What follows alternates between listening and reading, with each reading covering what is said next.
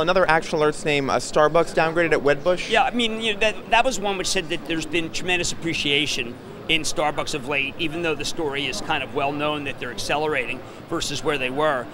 Now that's a kind of call, it's a very interesting call because we have to make these all the time for action alerts. That was a call that at 63, we sold some 63, 64. Why? Because we thought it had gone up too fast and it was now beginning to reflect too much positive. This analyst may have made this an ill-advised moment because now the stock's all the way back to where it was before it took off.